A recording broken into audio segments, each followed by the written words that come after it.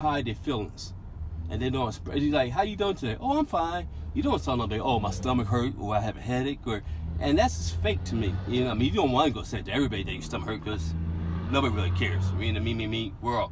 But being in Hollywood and seeing the cameras and seeing the celebrities and the live audience, and I've always been a show off since I was a little kid.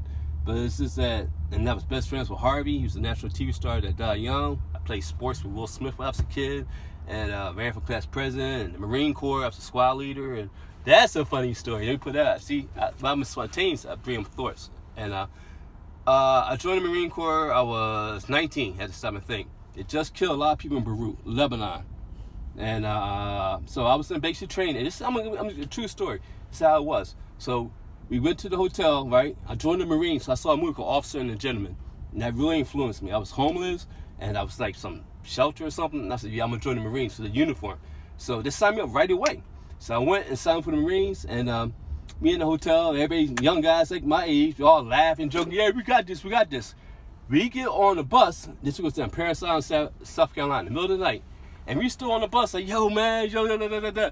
They came on the bus like, get the F off my bus now, you African Americans, get off my bus. And they were screaming at us, and we were like running around like this. And then for 24 hours, so people think about going to the military, this was like, so they shave our heads off, you know what I mean? And then our hair off. And then it was like this.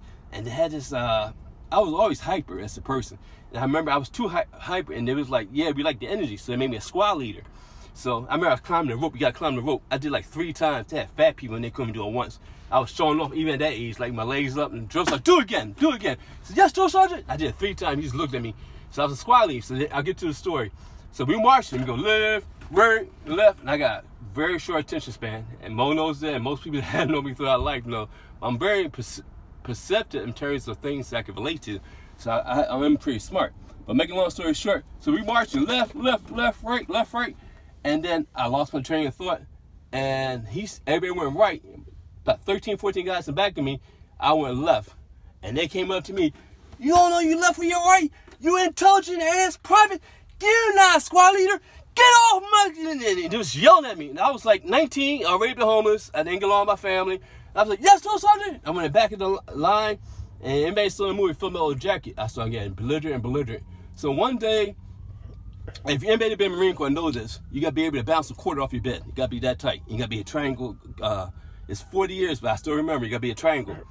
So we came and do the war stuff, games early in the morning. I was walking into the barracks, the bunk, and I saw my 3 beds on the floor.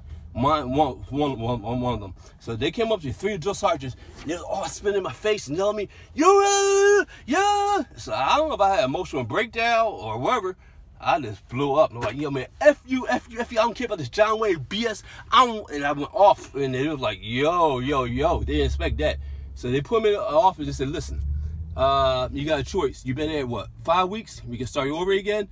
Or, I said, no, I want to go. So then they made me see a psychiatrist, right? And I swear up my life, just what he said. I was only 19, and I wasn't no bad kid. And he was like, well, you don't want to start over again? I said, no. He said, you know the Marines, you have to harm people, kill people. You got a problem with that? And I said, yes.